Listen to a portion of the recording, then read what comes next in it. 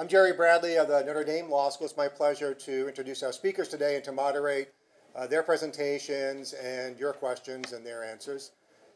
And it seems to me that there is no more appropriate topic, maybe even no more important topic, in a conference devoted to the theme of justice than the question of criminal punishment, crime and punishment, because I think in no other way or in no other context does political authority acting in the name of the entire community identify persons individually and proceed to impose upon those persons great privations, starting down with modest conditions upon their liberty, to fines, to prolonged periods of confinement, and even in a limit case, to execution. So I think that the way crime and punishment works and the question about the moral justification of punishment is essential to any satisfying account of justice, and it's on that long list of topics and issues that was not talked about during the recent presidential election. Joblessness and deficits crowded this one out as well. And it's not that the presidential election is a time for a national seminar on the moral philosophy of punishment, but nonetheless there are pressing practical issues that intersect with our discussion today. There are parts of the country where lawlessness is still perhaps the great issue involving crime and punishment, but those are mostly local questions. But as a national community, I think two things come to my mind as pressing and even urgent matters involving crime and punishment. One is what's usually called over-criminalization. That's a reference to the numerical exponential growth in the number of federal crimes, but also to the nature of those crimes, mostly regulatory offenses, in which behavior that's morally innocuous is made criminal in the name of regulation. And indeed, it's behavior which seems to at times involve no conscious choice on the part of a person who could be held strictly liable for that criminal offense. So it seems like we're punishing some people without any fault. And the other, of course, is that we punish too many people. I think one of the remarkable things that's emerging is, into a consensus, if you will, among commentators, lawyers, prosecutors, defense lawyers alike, is that we are putting too many people in prison for too long. So we have a prison population that I think is double the nearest competitor in the so-called developed world. So those two issues, I think, are pressing matters. I don't know that any of our speakers today will shed direct light on answers to those questions, but certainly what they say will enrich our understanding of the problem and contribute to answering those questions. So our topic today is crime, justice, punishment, and mercy. We have three excellent speakers. I myself think it's especially appropriate that Dostoevsky is represented on this panel, as well as St. John's College from Annapolis, Maryland. But our first speaker today will be Christopher Slobogin, who's a law professor at Vanderbilt Law School, and is surely among the top handful of criminal law scholars in America, at least in American law schools, and I think is widely known and deservedly known as someone who brings an acute philosophical, analytical mind to questions of crime and punishment. He'll be our first speaker.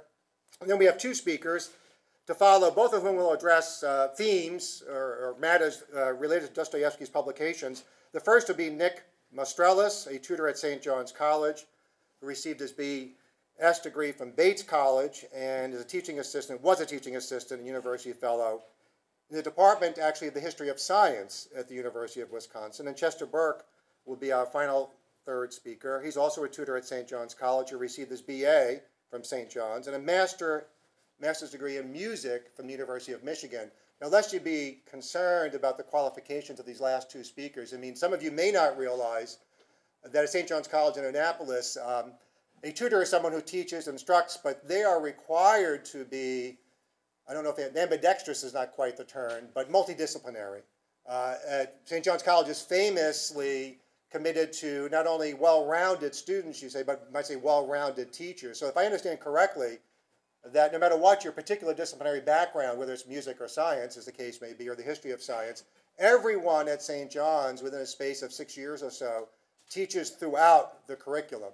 So our speakers today, I don't know if expert's the right term, would be well-versed not only in Dostoevsky, but in Euclid's geometry, the history of science, and I would assume the formation of the Constitution. So it's a particular treat, perhaps, to have such breadth of learning brought to bear upon what, for specialists like myself and Professor Slobogin, for that matter, becomes a kind of parochial issue where we talk to the same set of law professors about the problems of crime and punishment. I think it will be especially benefited and welcome their contributions. So without further ado, Professor Slobogin.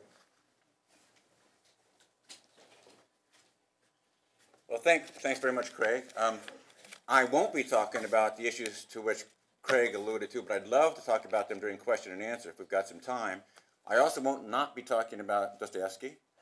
I will be talking about crime and punishment, though, at least in a general sense. And more specifically, like everyone else at this conference, I'm going to be talking about justice, and specifically what justice means in the criminal law context. And even more specifically still, as the title suggests, I'm going to be talking about a very interesting issue having to do with to what extent lay views ought to be relevant to figuring out what justice means in the criminal justice context. I think it's a very important issue to grapple with. Now, usually when we talk about justice in the criminal justice context, we take a deontological approach, which, as you all know, focuses on first principles and is designed to get at universal moral rules that might help us figure out what punishment should be. And the usual outcome of that kind of analysis is retributivism. The idea that punishment ought to be commensurate with the culpability or blameworthiness of the offender. And that idea is often associated with Immanuel Kant, among other people. And the way we implement that idea is through the notion of desert. We figure out what a person deserves for their crime, usually by looking at the harm caused by the crime and the mental state of the offender at the time of the crime. If it's malicious or something short of malicious, that helps us decide how blameworthy an individual is. Combine all of that kind of analysis together, and we get what we consider to be just retributive punishment. There is a competing ideology, a competing approach to punishment, often called utilitarianism, associated with Jeremy Bentham. And here, the idea is not to look backward at the time of the offense, what the offense was, what the blameworthiness of the offender was, but rather to look forward, to figure out how we can prevent crime from occurring in the future through implementing general deterrence, specific deterrence ideas, by implementing the idea of incapacitation of dangerous offenders, and by rehabilitating people who could benefit from treatment and thus in that way reduce recidivism. So that is a utilitarian approach. The basic idea is based on empirical research and experience to figure out whether a particular punishment will prevent crime either in society as a whole or with respect to an individual offender, all without unduly chilling innocent behavior or confining non-dangerous people. So the utilitarian approach can result in very different outcomes than the retributive approach. So take, for instance, an offender who commits a minor offense, but who is considered to be dangerous. A retributivist will probably give very minimal punishment to that individual because the crime is minimal. On the other hand, utilitarian might be willing to intervene fairly extensively in this case because the individual is dangerous. In order to prevent crime, we need to intervene in a more serious manner. In contrast, assume we have a serious offender who is not dangerous. Retributivist is going to impose harsh punishment on that individual because the individual is blameworthy, given the harm caused, whereas a utilitarian might actually intervene only in a minimal fashion because the person isn't considered very dangerous. We don't need to incapacitate the person to protect society. So there can be very different results depending upon which approach you take. The question I'm going to be talking about to a large extent this morning is the second approach justice? Most deontological retributivists would say no, that utilitarianism has nothing to do with justice. It might have a lot to do with cost-benefit analysis, but it has nothing to do with justice. And in fact, I think even utilitarians would admit that their approach doesn't have much to do with justice as typically construed. They might say it has something to do with preventive justice, which is sort of a way of finessing the whole idea of justice, but they probably would admit that they aren't trying to achieve justice as that phrase is typically defined. The bottom line is that utilitarian approaches are seen as either agnostic about or directly hostile to concepts of justice as traditionally defined by retributivism. Enter Paul Robinson, who's a law professor at the University of Pennsylvania Law School. He's also with the Law Review.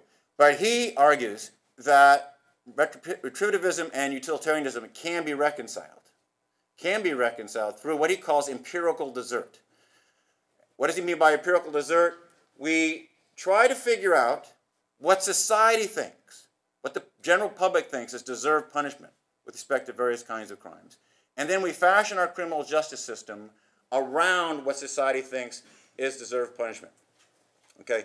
The reason he calls it empirical desert is we find out about desert not through deontological reasoning, not through philosophizing, but rather through empirically investigating what society thinks about desert.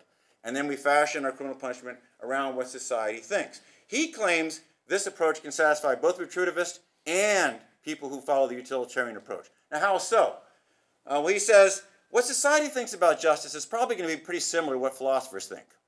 Now, those of you in the room who are philosophers may object to that, but that's what he says.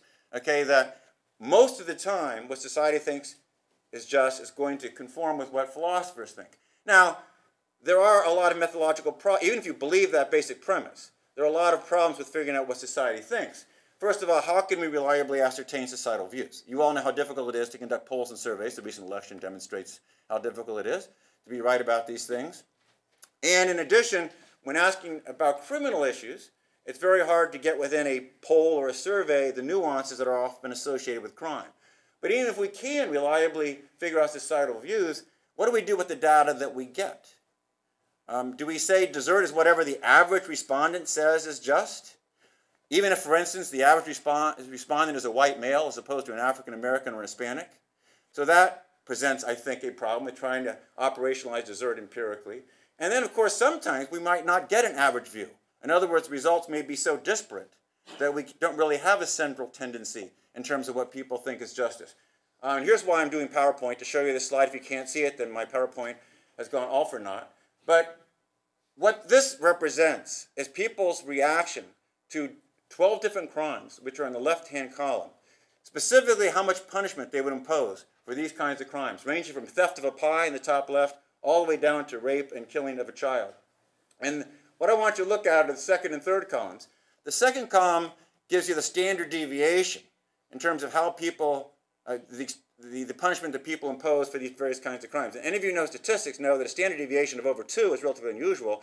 There's no standard deviation under 3 in the second column. So a whole bunch of scatter here in terms of what people think is the appropriate punishment. If this was represented in terms of histograms, basically what this would look like is a mouth with a lot of missing and chipped teeth. Okay, there's a lot of disagreement. If you look at the third column, which gives you the range of punishment imposed within 2 standard deviations, what this does is it removes all the outliers, all the irrational outliers. You have incredible ranges in that second column. Even for theft of a pie, some people said no liability at all. Other people said 4 years. Go down to rape and death of a child, 15 years to the death penalty. So you get incredible variation. What are we supposed to do with those kinds of results when we're trying to figure out what society's views of desert are? Even if we can accomplish that goal, of course, there's the problem of figuring out whether we should pay any attention to the average view if it's repugnant to us. Probably if we polled a majority of the country, at least a majority of certain portions of this country, people would be in favor of torture for certain kinds of crimes. What do we do with that fact? Should philosophy trump majority rule? That's another problem with empirical desert. So those are some of the problems. We could talk for an hour just about this stuff, but I'm going to stop there because I actually want to focus on something else. I'm going to take as a given that empirical desert can be the default position. Yes, sometimes we'll run into the problems we just talked about, but let's assume we can get good empirical information, giving us what the average take is on desert. And then also, let's assume that a lot of times philosophers don't agree on things, right? So if there's a disagreement among philosophers, what should the default position be? What society thinks on average, okay? That would be the approach I think Robinson would want to take with respect to empirical desert. Empirical desert is the default position. What I think is more interesting is what empirical desert has to say to utilitarians. Because you think empirical desert would be directly contrary to what utilitarians would want to do, right? But Robinson says otherwise. He says that actually we can achieve utilitarian goals best by adhering to societal views on desert. How does he arrive at that conclusion? Based on a work of Tom Tyler and others. Tom Tyler has written quite famously about why people obey the law. What Tom Tyler has said is that there's a very close relationship between respect for authority and compliance with the law. Robinson takes that idea and runs with it in his empirical desert work. He says people are much more likely to respect the law if the law adheres to their views of what's deserved, if the law adheres to desert as empirically derived through public opinion polls. If the law adheres to that idea of desert, there's much more likely to be compliance. So in other words, what Robinson is arguing is that desert has great utility. Following desert actually can be the most effective way of preventing crime from a utilitarian perspective. Very interesting idea. I don't buy any of it. Okay, I'm very skeptical of all of this. Let me tell you why and break it down, what empirical desert is all about, into three different hypotheses. The first hypothesis is the consensus hypothesis, that there is agreement in society about the punishment that's deserved for core crimes. Maybe not for other crimes, but for core crimes like murder, rape, robbery, burglary. There's agreement about the ranking of those crimes and the kind of punishment that ought to be imposed. And there is, in fact, research to suggest that, at least in terms of rankings, there is a lot of consensus, cross-culturally, not just within the United States. Compliance hypothesis is, to the extent criminal punishment diverges from the societal consensus, there'll be an increase in noncompliance with the law based on Tyler's kind of assumptions, that there'll be disrespect for the law and that will create noncompliance. And finally, Robinson suggests, this is the crime control hypothesis, that the degree of noncompliance created by diverging from societal views of desert will be equal to or even greater than the noncompliance that result if we ignore preventive goals. Put another way, maybe in a bit more understandable fashion, what Robinson's arguing is if we follow desert, empirically derived desert, we'll be at least as good at preventing crime as if we try to directly implement utilitarian goals of deterrence, rehabilitation, and incapacitation. So a very interesting set of ideas. As I said, I was skeptical about it, so I got together with a postdoc at Vanderbilt, and we conducted a number of studies. I want to tell you about three of them if I have time. I'm not sure I will. But if I have time, with an idea of figuring out the extent to which lay views are relevant to justice, which is what this conference is all about. So in terms of evaluating the consensus hypothesis, we gave 530 subjects 12 scenarios depicting 12 different crimes. It happens to be the same 12 crimes you saw in that chart I showed you earlier, from theft of a pie down to rape and death of a child.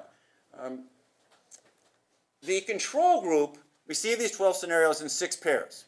So the 12 scenarios were divided into 6 pairs, and the control group was told that they should tell us which crime within each pair should receive the most punishment. Just simply rank each pair, which should get the most punishment, which should get the least punishment. Experimental group was given exactly the same scenarios in the same 6 pairs, but with one change. One crime within each pair was modified to include utilitarian factors having to do with risk, dangerousness, or treatability. So for instance, one scenario was changed to add the fact that the defendant had a prior criminal record. Another scenario was changed to add the fact that after the individual committed the crime, he sought out anger management therapy. And a third offense was changed to include the fact that after the person committed the crime, he told his friends he wanted to do it again. So that's integrating utilitarian kinds of factors into the scenario. And what we hypothesized is that the experimental group would come up with different rankings than the control group because of the integration of the utilitarian factors. And that's in fact what we found. First, though, I want to point out, within each group, there was a lot of consensus. So Robinson's right about that. People do agree on the ordinal rankings of crimes. The control group was very consistent in terms of the rankings. The experimental group was very consistent in terms of its rankings. The difference was between the two groups. The experimental group reversed the rankings in 3 of the 6 scenarios, and in 2 of the other 3 came very close to reversing the rankings. So the bottom line here is that when utilitarian factors are added into the mix, people come up with different rankings. And I think this finding calls into question the notion that justice is just about retribution. If people are willing to rank criminal scenarios differently depending upon factors having nothing to do with desert, are they being unjust, or are they just defining justice in a different way? As an aside, I'll mention, and this goes back to the chart I showed you, that even though there was consensus in terms of rankings, there was no consensus in terms of the punishment that should be imposed with respect to each of these 12 scenarios.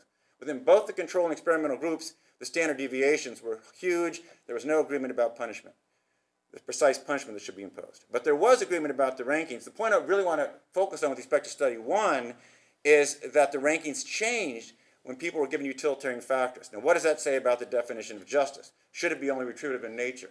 Another way of getting at that issue is by figuring out how people react to punishment that they don't like. When they hear about a punishment they don't like, how do they react to it? That gets to the compliance hypothesis. Remember, the compliance hypothesis is that when the law diverges from what people think is just, then they're more likely to be non-compliant. Well, we investigated that hypothesis as well. Same 530 subjects. We asked them what they thought the law was in their jurisdiction and what they thought it should be. More specifically, we asked them what they thought the maximum sentence was for 17 specific crimes. And then we asked them what they thought the law should be. Well, a lot of people answered that question basically the same, both of those questions the same way. In other words, they agreed with the law in their jurisdiction. But a lot of people did not like the law in their jurisdiction. According to compliance theory, that second group of people who do not like the law in their jurisdiction should be less compliant with the law, right? They're dissatisfied with the law, so they should be less compliant with it. That's Robinson's theory. That's what the compliance hypothesis is all about. We hypothesized, on the other hand, we wouldn't find any relationship between compliance and dissatisfaction with the law. How do you measure compliance? Well, it's hard to do, but Janice Nadler at Northwestern has developed a compliance measure which asks people how likely it is they are going to commit 8 different crimes. Now, since it's anonymous, hopefully they answer honestly. These are relatively minor crimes like parking violations, speeding, stealing music off the internet. Anybody ever done any of that stuff? So the question is, how likely are you to commit these kinds of crimes? What we did is we got the compliance tendencies from that measure, and we compared that with people's level of dissatisfaction. And again, we thought there wouldn't be much of a relationship. We were wrong. There was a relationship. For the control group in study 1, we found a correlation of 0.1 between dissatisfaction with the law and noncompliance. And for the experimental group in study 1, we found a correlation of 0.22 between dissatisfaction and noncompliance. Those aren't huge correlations, but they're nothing to sneeze at either. The problem was, for this study, the prompts for the experimental and control groups were exactly the same. We asked all 530 subjects what they thought the maximum sentence was for these 17 crimes and what they thought the law should be. So there shouldn't have been any difference between these two groups. But then we realized the experimental group had, in study 1, read those 6 scenarios that included risk and treatability factors. And so what we thought maybe was going on was that having those kinds of scenarios in mind, the experimental group became more dissatisfied with the law because they realized fixed determinate sentences based on retributive options are not flexible enough to take into account individualized dangerousness and treatability issues. And if that's true, it looks like there's more likely to be noncompliance when the law diverges from utilitarian considerations as opposed to desert considerations, given this data down here. Does that mean somehow that justice is being offended if people feel that utilitarian considerations are more important? If people are more irritated by failure to follow utilitarian considerations, shouldn't that be relevant to justice considerations? The final study, which I only have 2 minutes to deal with, gets at more directly the extent to which people are willing to abandon desert in favor of utilitarian factors. So what we did is we asked 530 subjects to look at 6 different scenarios, totally different scenarios, and we told the control group what the offenses were and a little bit about the personal history of the offender. The experimental group got exactly the same 6 scenarios, but in addition they got information about innovative treatment programs that might reduce recidivism. Okay? And we expected that the experimental group would reduce punishment because of the treatment information. In fact, that's what we found. With 5 of the 6 scenarios, all involving mid-level felonies, the experimental group reduced punishment by 30 to 60%, once again showing utilitarian factors heavily influence what people think about punishment. Now, it is true with respect to one scenario, the homicide scenario, the most serious scenario we gave people, 60% of the experimental group was unwilling to budge. They did not reduce punishment at all, despite the innovative treatment information. On the other hand, the 40% who did budge were willing to reduce punishment on average 40%. But that second finding suggests that when it's a serious crime, people don't abandon desert. Okay, desert is the principal driver. On the other hand, when it's not such a serious crime, desert doesn't necessarily play any role, or only a very minimal role, in terms of the kind of punishment that people are willing to impose. So that gets me to my last slide. I just want to ask a series of questions. Should justice be defined entirely by retributive considerations, as most philosophers think should be the case? Or rather, should utilitarian factors be taken into account in figuring out what justice is? It certainly seems that lay people think about utilitarian factors. And just to conceptualize a little bit more, is it just to detain a non-dangerous person simply because he has not served his time? Okay, that's a kind of question utilitarian would ask in justice terms. Another kind of justice question utilitarian would ask, is it just to the dangerous prisoner or a subsequent victim to release him because he has completed the time he deserves?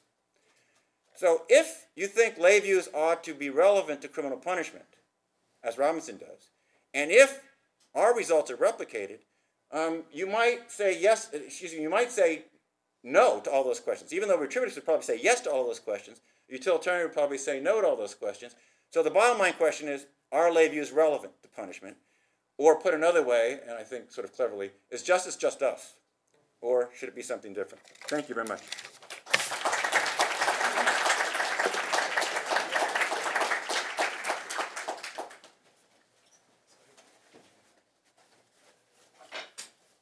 Thank you very much. I do think that the presentation, although a little number intensive for my taste, nonetheless raises these questions. I think are questions that should be part of any serious philosophical discussion of crime and punishment. And indeed, I think that a satisfying normative account of punishment would have to take into account what it is that people think about punishment, or put it differently, how people value or evaluate the harm caused by particular crimes. So I think there is a possibility of synthesizing, you might say, the lay view with the philosopher's normative view.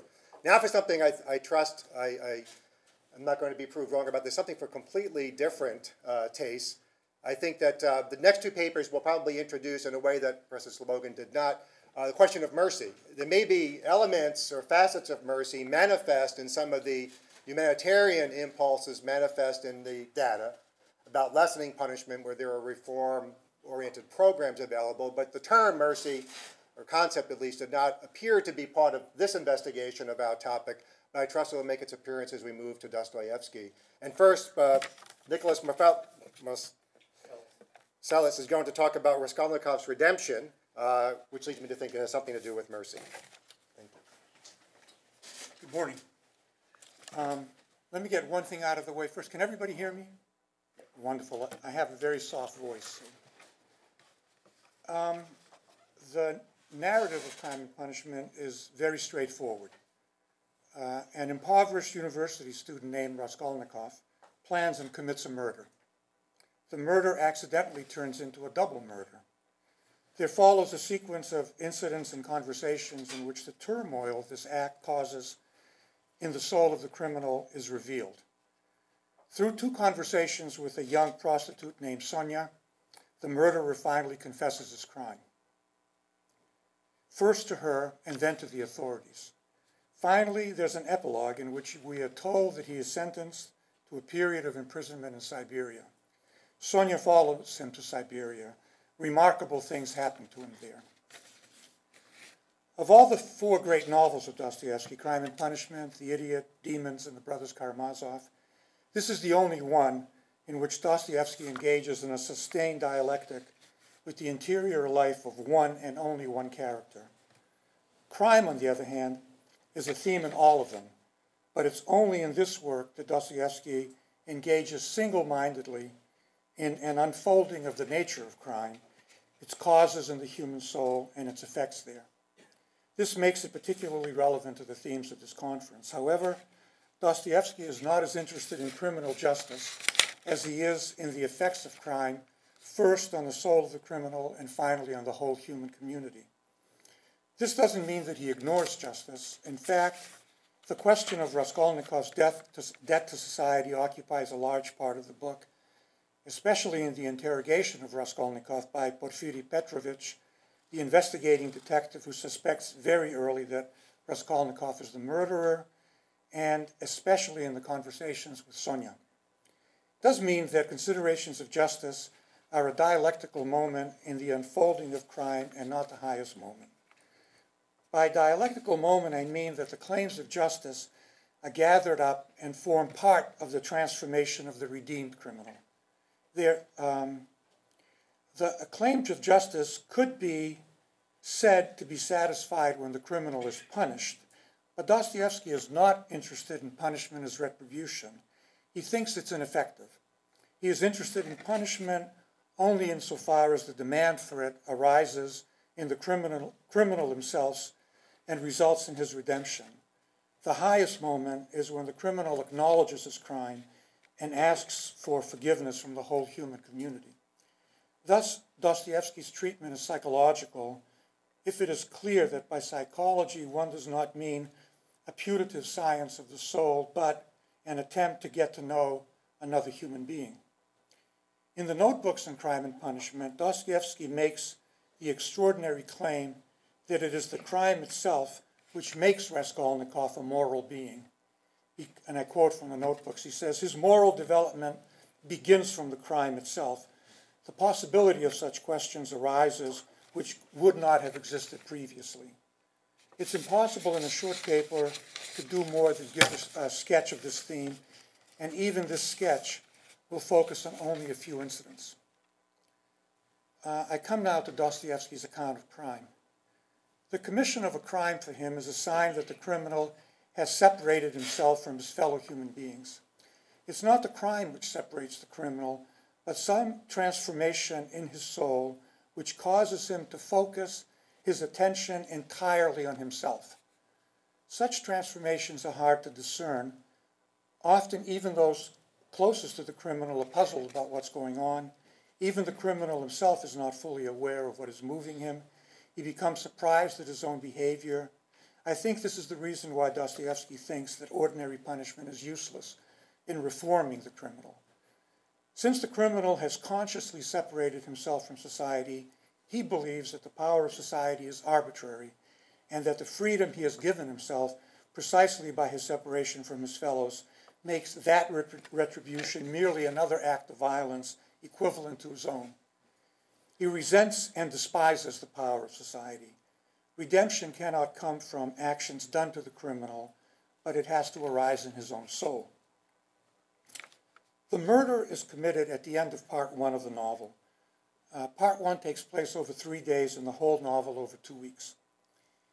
In the days leading up to the crime, Raskolnikov has stopped going out. He has stopped seeing his friend Razumikin and has stopped communicating with his mother and sister. He has also stopped tutoring students. He has no income.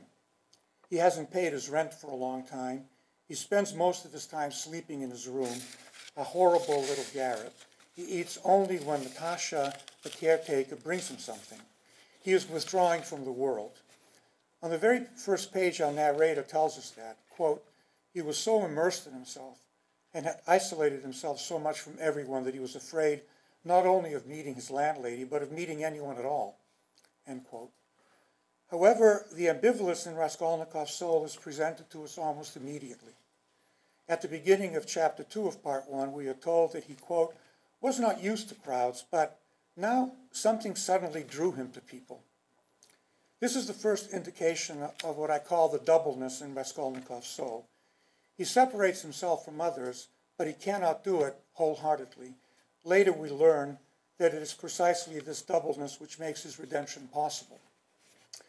The sequence of events in part 1 leading up to the murder, this sequence is very important to Dostoevsky's dialectic, so I will take some time with it. On the first day, he wakes up and goes out and immediately goes to the pawnbroker, Alyona Ivanovna, whom he is planning to murder. He pretends he wants to pawn something. Dostoevsky reveals to us carefully her poisonous, grasping character.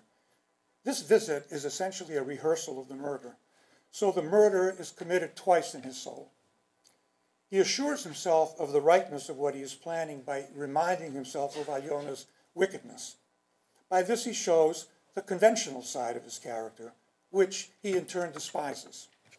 He then decides that he wants to come in contact with people and enters a tavern where he starts talking with Marmeladov, a civil servant who is also a drunkard and who is deliberately destroying his own and his family's life. Raskolnikov helps bring him home, and he meets his consumptive wife and hungry children. Marmeladov is the father of Sonia, the 14-year-old prostitute with whom he falls in love and who saves him. When he leaves, Raskolnikov leaves behind, without saying anything, most of his money. Our narrator makes it clear that his own generosity at this moment is unintelligible to him. He returns home and goes to sleep. On the second day, he is given a letter from his mother in which he reads in great detail of their various trials, including the decision by his sister to marry someone despicable so as to escape penury. While he is reading the letter, his face was wet with tears, but when he finishes, quote, it was pale, twisted convulsively, and a heavy, bilious, spiteful smile wandered over his lips.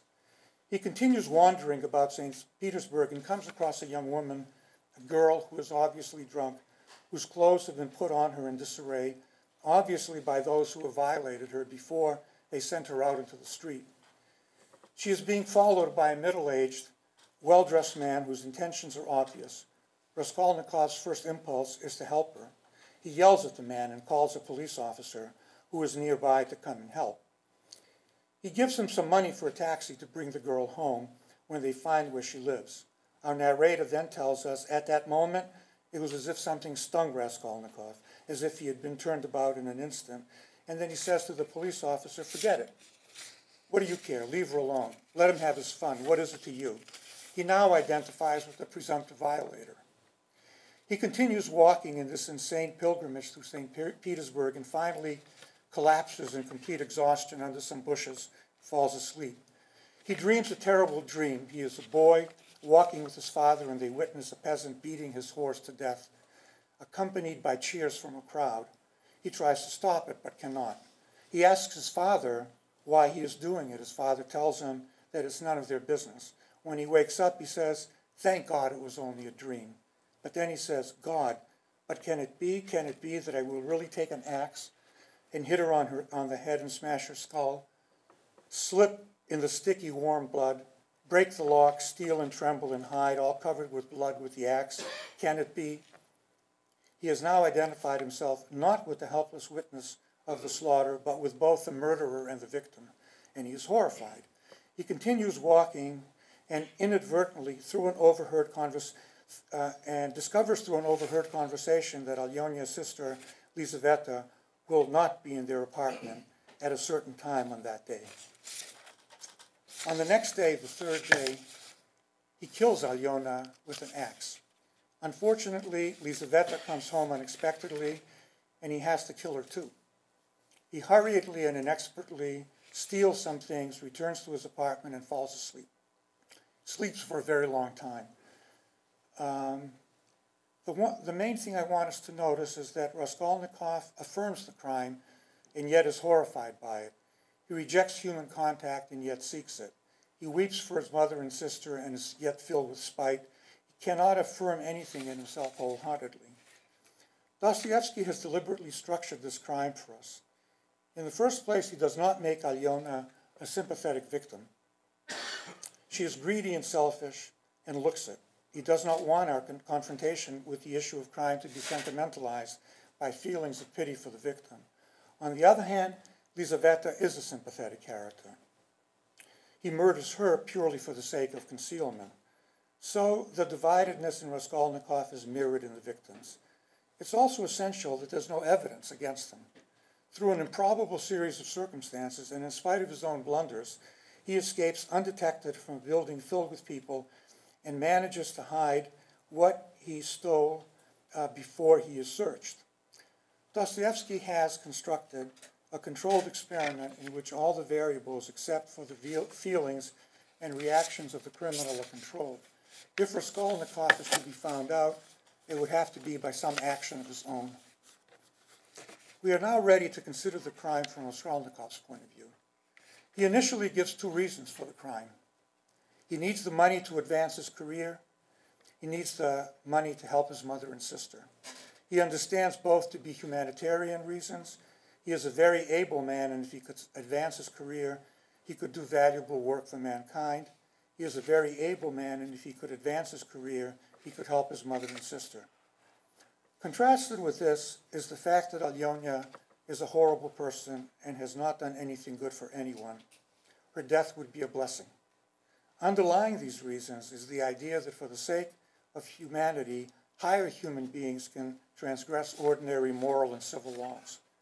In fact, Raskolnikov put forth the idea that this is what great men do all the time. His recurrent example of this is Napoleon. In fact, he had apparently written an essay which was published on this theme. We, the readers, never get to read it. Up to this point, Raskolnikov's internal dialectic that he is a great man like Newton, like Isaac Newton or Napoleon, who seeks to sacrifice ordinary conventions for some higher good.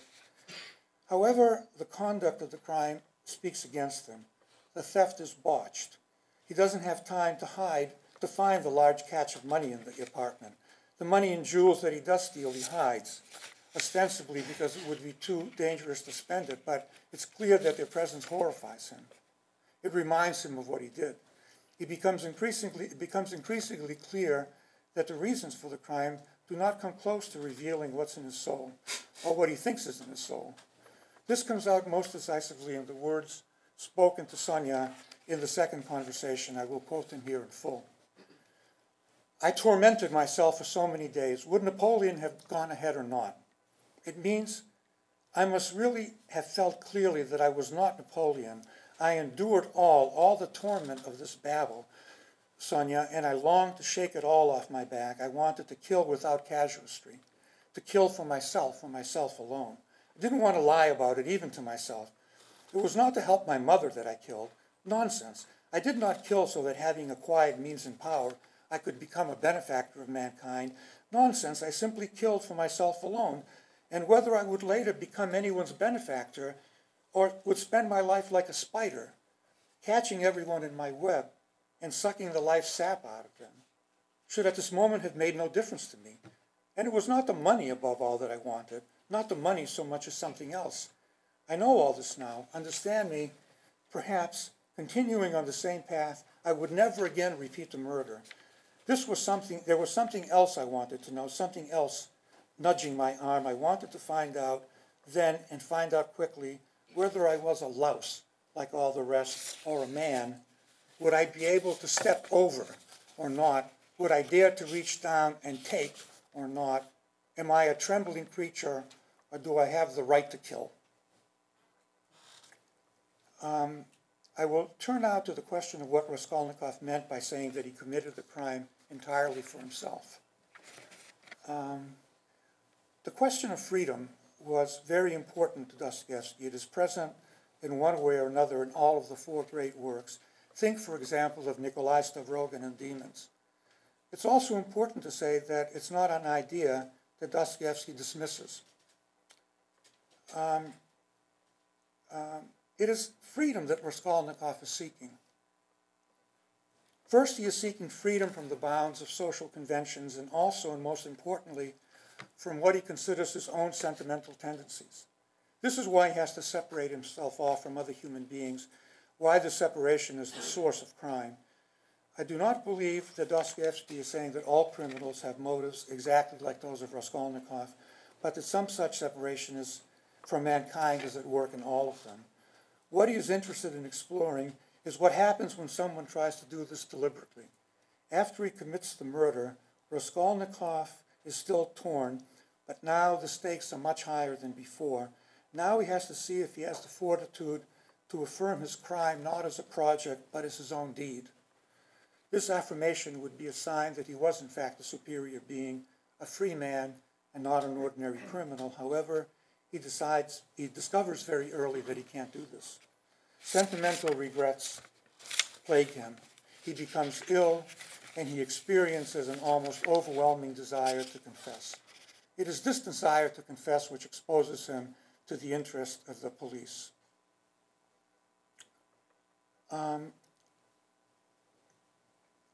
He begins to feel regret, but he doesn't regret entirely because he realizes that what he has done is wrong. He regrets because he cannot wholeheartedly affirm his crime. Of course, there is a part of him that does regret the crime profoundly, but he knows that he has done terrible things, but it takes the whole rest of the novel and the epilogue for him to acknowledge this, and to acknowledge that this other part of him is not simply convention. The novel proper ends with Raskolnikov's confession, once to Sonia and once to the police. He speaks with Sonia twice. In the first conversation is a rehearsal of the confession. In the second conversation, he actually confesses. This behavior mirrors the commission of the crime. His confession to the police is also double. He goes to the police station to confess. He decides that he can't. He walks out. He sees Sonia standing in the street. He turns around, walks back to the police station, and confesses. The novel ends with a confession which is ambiguous. Is Raskolnikov finally filled with remorse, or is he confessing because he has failed to live up to his own view of the murderer and of himself? In the epilogue, of which there is no hint in the notebooks, we are told that Raskolnikov was sentenced to 8 years of hard labor in Siberia. Dostoevsky makes it clear that both spirits in Dostoevsky are still at war with one another. At a certain point, our narrator tells us that Raskolnikov was suffering not only from remorse, but from wounded pride, at the fact that he had to confess in order to find peace for himself. However, this still does not mean repentance.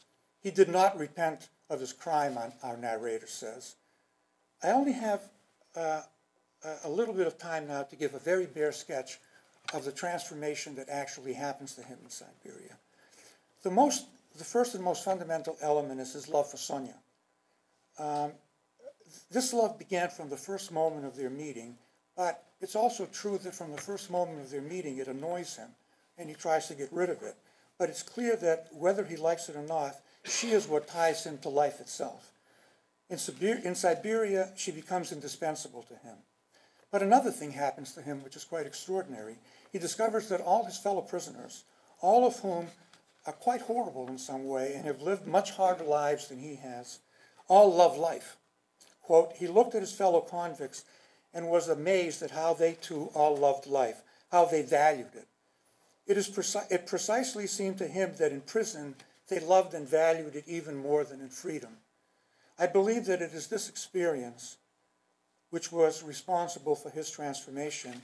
It wasn't punishment as retribution that healed his soul, but the experience of being with desperate men who loved life more than he did. It is this which makes him realize the meaning of the murders he committed.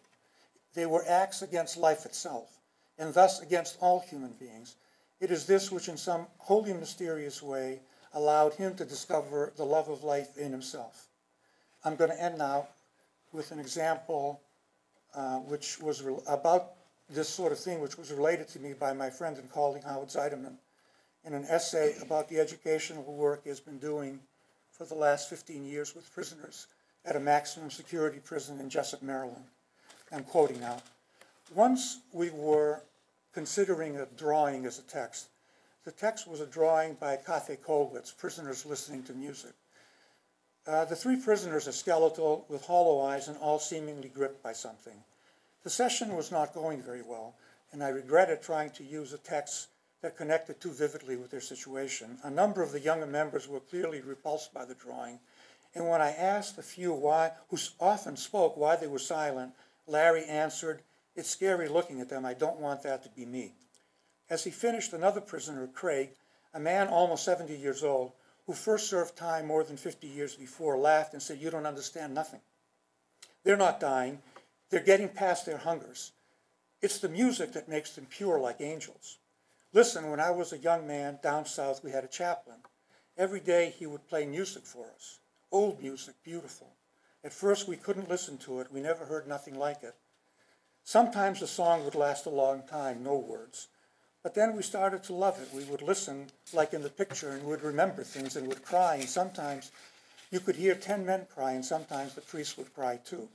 We were all together in it, but then he retired and a new chaplain came. He was different. He wanted us to see doctors and counselors, the caseworkers. They would ask us questions about ourselves and make us go to classes, to programs. They were working on us and the music ended. It was different. It was them against us." Thank you.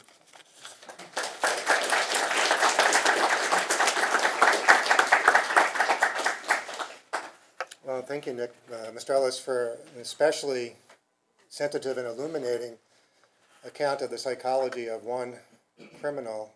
No doubt, Raskolnikov's highly articulate introspection is atypical of criminal misbehavior of criminals, but I think there's one thing that strikes me as very likely to be typical of criminal activity, not only as a matter of psychology, or the psychology of the criminal, but also as we try to grasp the nature of the harm of the criminal act itself. Namely, this typical thing is, I think, the extravagant use of freedom. It's characteristic of a criminal act, the way in which the criminal act reflects and really embodies and is just a sort of egocentric assertion of self and of one's will over against the wills and the well-being of other people. I think that's probably quite at the heart of even a philosophical appropriation of what crime is about. Now, Chester Burke is going to draw our attention to the theme of justice in Dostoevsky's The Brothers Karamazov.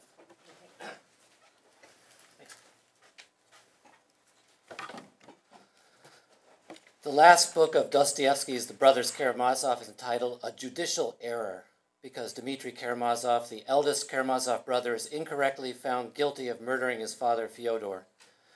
Nearly all the spectators in the packed courtroom are stunned by the verdict, despite the fact that most of them had assumed that Dmitri had indeed committed the murder. Only his brother Alyosha, his recently turned lover Grushenka, and his other brother Ivan are certain of Dmitri's evidence. Alyosha because of the innocence on Dmitri's face, Grushenka because, quote, Dmitri isn't the sort of man who would lie, and Ivan, despite loathing Dmitri, who visited Fyodor's illegitimate son Smerdyakov the night before the trial and forces him to confess to the murder.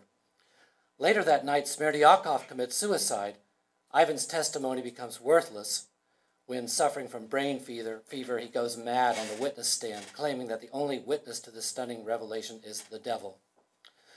The first chapter of this final book is entitled The Fatal Day. In the previous chapter, in the last paragraph, Alyosha says to himself, yes, with Smerdyakov dead, no one will believe Ivan's testimony, but he will go and testify. God will win. Having heard these three powerful words, God will win, the reader is thrown into the human drama, that is the trial. How can the truth emerge from such a gigantic public spectacle in which every one of the participants is entered with his private opinions and passions? Dostoevsky characterizes the spectators, quote, standing in a closely packed lump, shoulder to shoulder, as having been shaken to an intense degree of burning with impatience. The women favor Dmitri's acquittal, and the men, many of whom have been personally insulted by Dmitri, wish to see him punished. The prosecutor, Ippolit Kirillovich, trembles at having to go against a famous Petersburg defense attorney in whose shadow he feels to have lived since their younger days in Petersburg. He feels that everything is at stake in the trial, both for himself and for Russia. Fetyukovich, the famous defense attorney, exudes an air of confidence. But the reader may feel a little uneasy when Dostoevsky describes his eyes as small and inexpressive. His physiognomy had something sharply bird-like about it, which was striking. The prosecutor, known for and sometimes laughed at for his passion for psychology, puts together an account which seems to make sense of all of the facts, even though the defense attorney, having digested the situation with astonishing rapidity, is able to discredit most of the witnesses. The reader takes delight here because he has previous knowledge of these witnesses and the ugliness of their souls. The prosecutor tells a compelling story of Dmitri, quote, completing a poem, that's murdering, by the way, which culminates in the murder of his father, the stealing of 3,000 rubles, and running off madly to find his lover Grushenka. The defense attorney then accuses the prosecutor of writing his own novel, of being a psychological poet whose psychology is two-pronged and therefore capable of proving a given statement and its opposite. He masterfully shows that only the totality of the facts, and not a single one of them in isolation, speak against his client. Though he claims to demonstrate the limitations of psychology, the defense attorney is in fact a far better psychologist than the prosecutor. He argues persuasively that there was no money, no robbery, and no murder, at least by Dmitri. Only the reader has the privilege of having witnessed Dmitri, filled with loathing in front of his hateful father, pulling out a brass pestle from his pocket, and then not using it. Why didn't he kill him? Quote, God was watching over me then, Dmitri used to say afterwards. This is yet another reference to a divine arena that seems to have no point of entry into a court of justice. Due to Fetyukovich's skill in destroying each part of the whole accusation, there is, however, a reasonable chance that Dmitri will either be released or at worst given a minimal punishment. But then in a chapter entitled A Sudden Catastrophe, Dmitri's spurned lover Katya, ready to sacrifice her honor for his brother Ivan, comes forward with a letter from Dmitri which she has been holding back, presumably to save him, despite the fact that he has stolen 3,000 rubles from her, the entirety of which she thinks he has spent in a single drunken night with her rival Grushenka. In this letter, written just 2 days before the murder, Dmitri says he will get hold of the money he has stolen from her, even if he has to rob and kill his father to do so.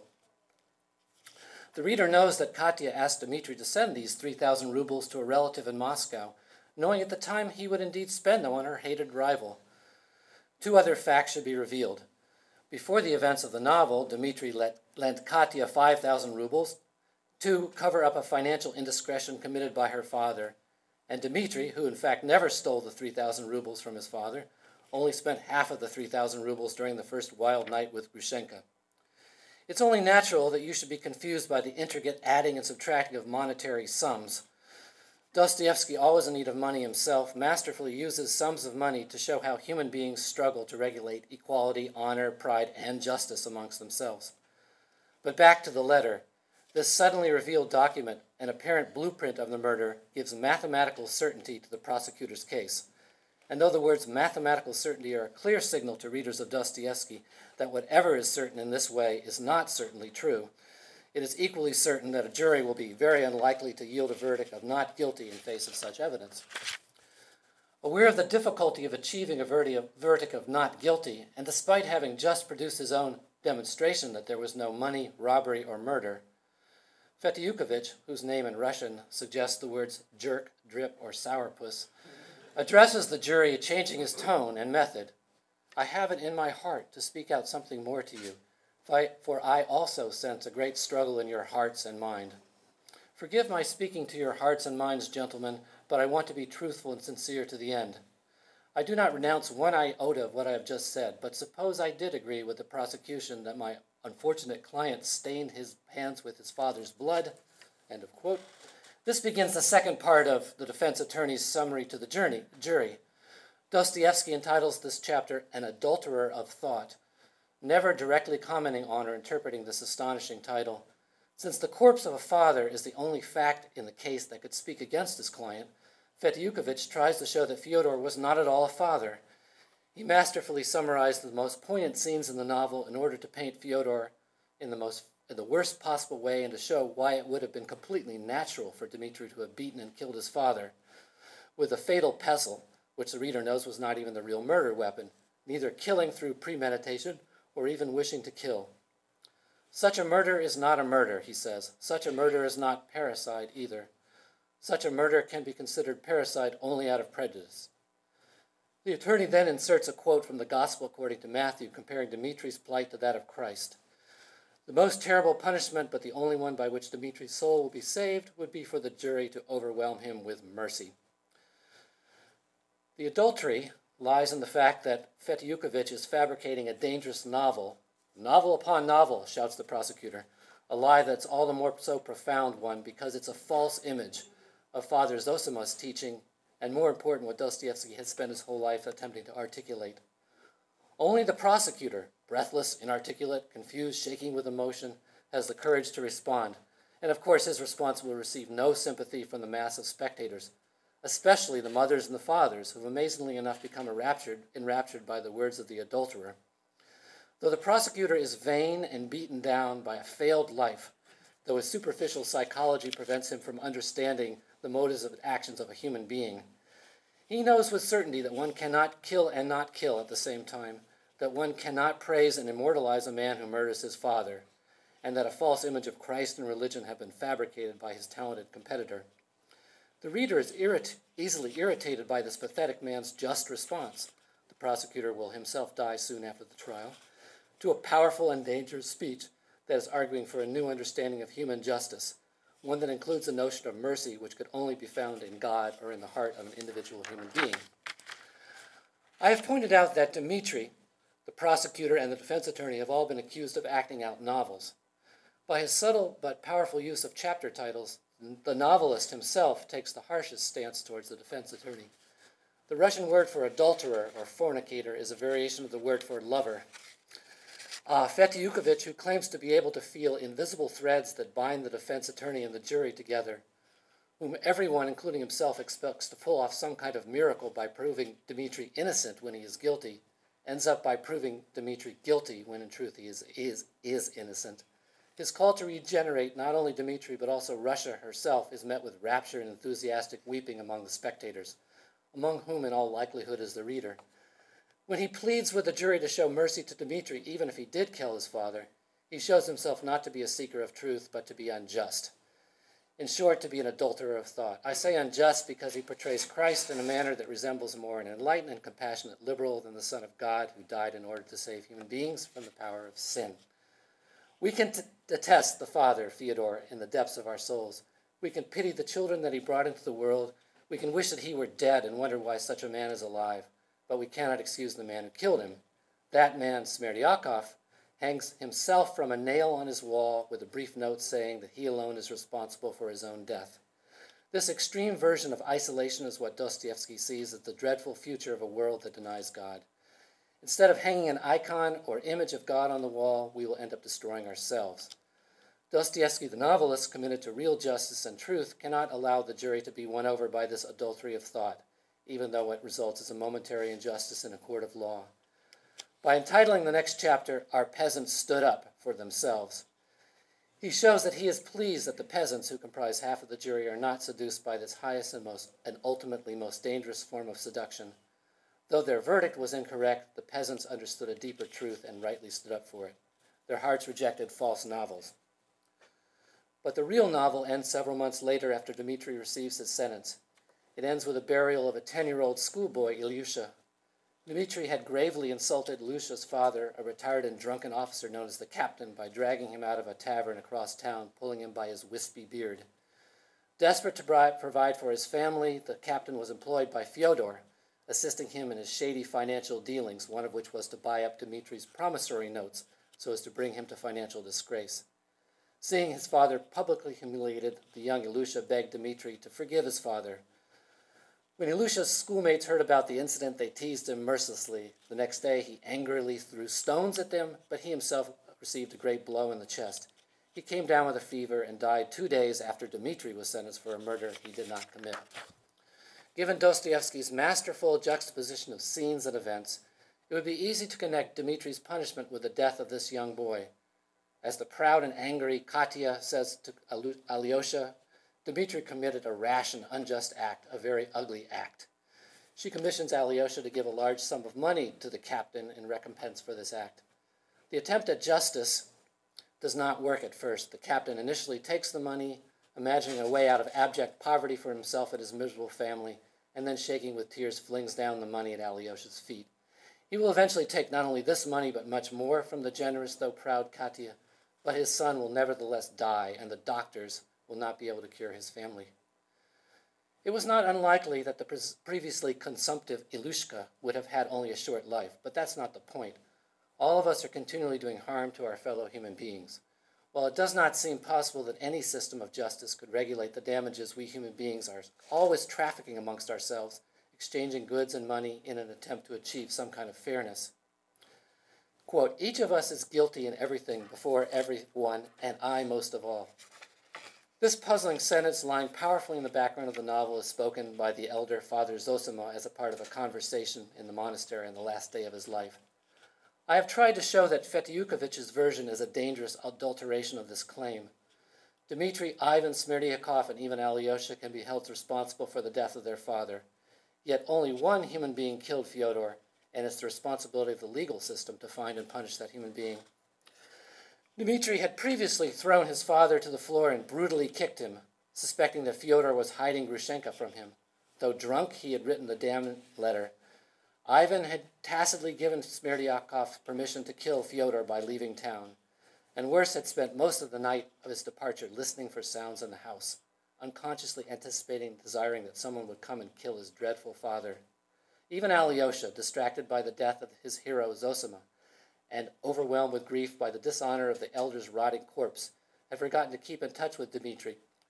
But Smerdyakov, having spent his entire life in servitude to a family, all of whom he despised except Ivan,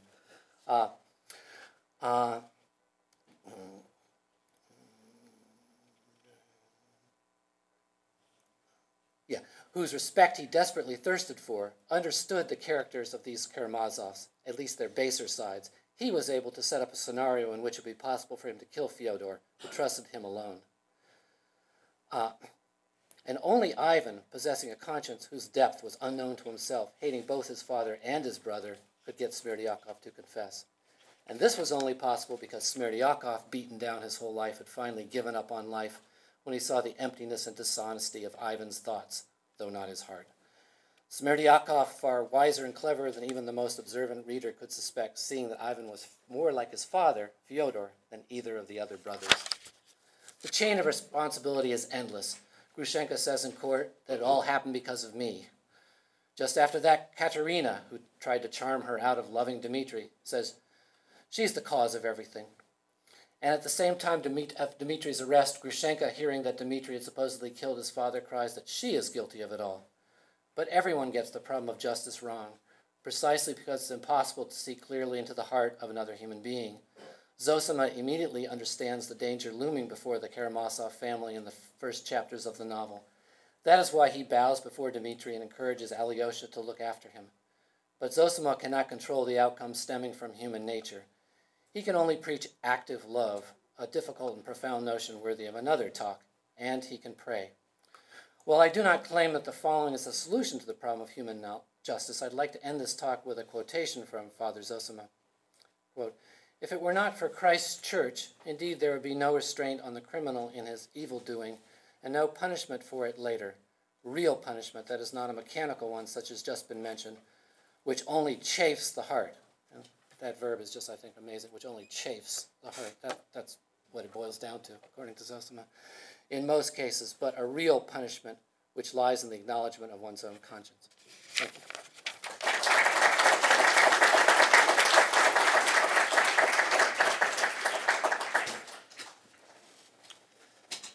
Well, thank you, Chester Burke, and thank you all three speakers for what I think turned out to be three wonderful talks, but also mutually illuminating talks. So the hour for the appointed end of this session draws near, but I do think we have some time before lunch is served. So I'll presume upon the speakers to remain for a little while and take a few questions. Yes, sir, in the back. Dan Mannion, 7th Circuit Court of Appeals. Thanks for the wonderful talk to all three speakers. Questions for both Mr. Burke and Mr. Maistrellis. You just kind of hit on what Father Zosima said, that the human justice system can only shape the heart. It's the higher justice system that really drives home redemption and can bring you to redemption or damnation, depending on which way you want to go. Do you think human justice can ever bring about redemption? At least in Dostoevsky's view. You can, why don't you try to project your voice as best you can so we don't get up and down too much. All right, Nick, if you don't mind. It'll be impossible. Okay. This is so high. I don't think Dostoevsky, frankly, there's a moment in the Brothers Karamazov where it looks like he wants to replace the criminal justice system.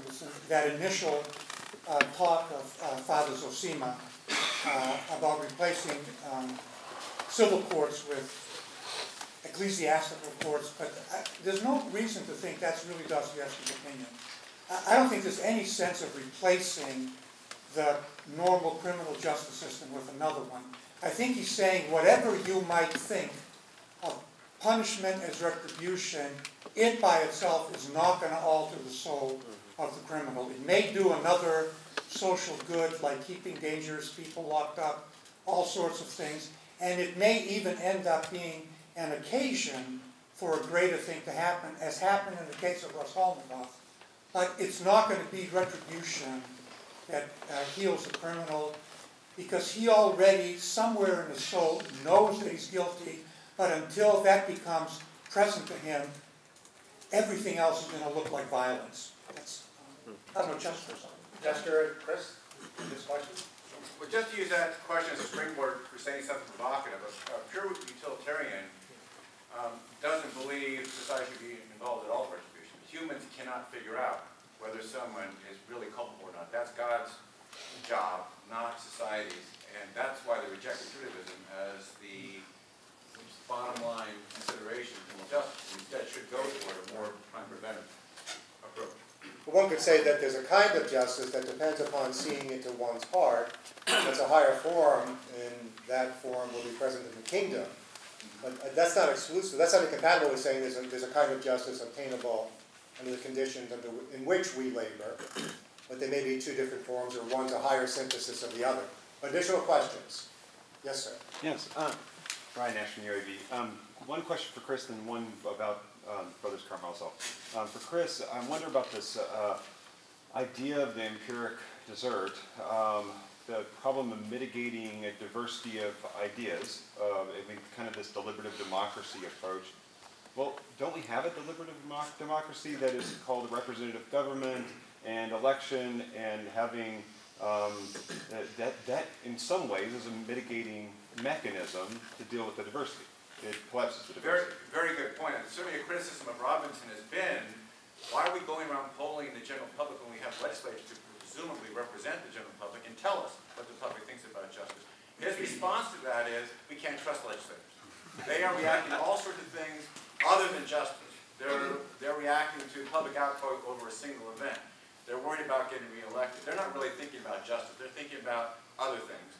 And therefore, they can't be trusted to come up with the right approach to justice. That's one of his responses. There are others as well. Your brother's K question? Yeah, if I remember correctly, it's been a while. In one of the chapters where Ivan goes on and on and on and on, he brings up a story where they're continuing kind of the Calvinist influence of a repentant sinner, kind of this French influence of where there was a man who committed a crime, then repents, but he's put to death, and he makes fun of that they put him to death even though he completely repented, and seems to give criticism that but there's a tension there.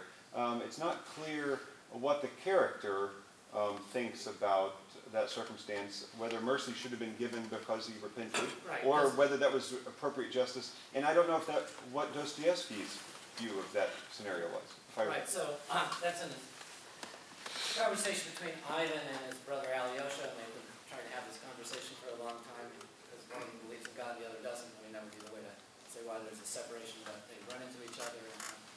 And Ivan's just listing story after story, which he's gotten from the newspapers, which Dostoevsky got his stories, with things that are guaranteed to make your heart chill. Like, there's a guy, I'm thinking he was brought up kind of in nature, and he did some bad thing, but he repented for it, but he was getting his just desserts, he was going to be killed.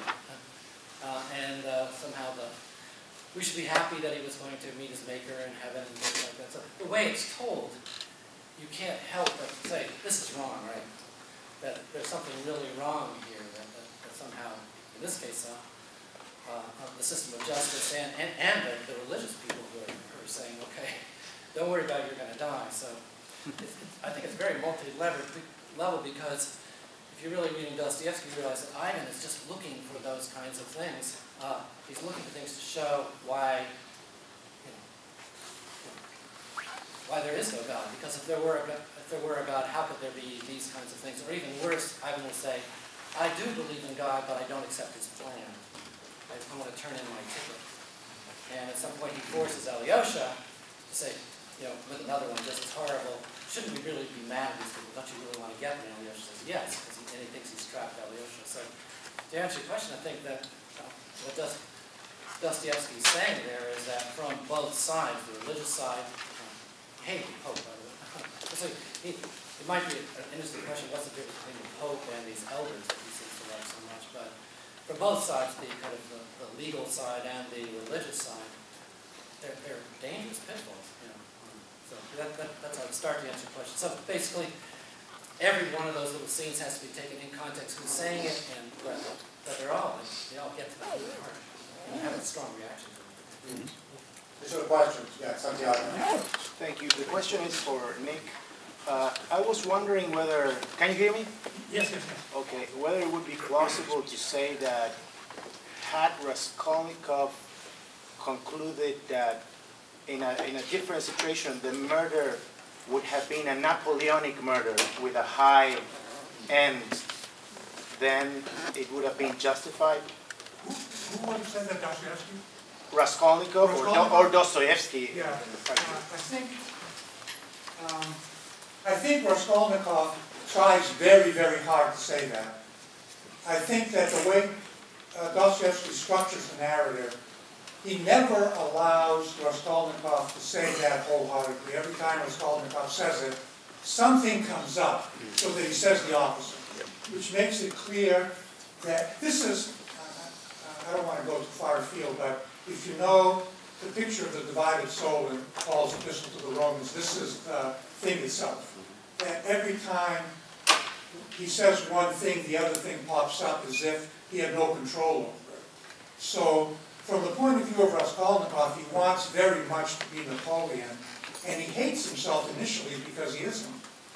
Dostoevsky, I think, has no doubt that Napoleon is a monster. I think that he's a monstrosity, and there is not one good thing to be said for him. That's the way he feels.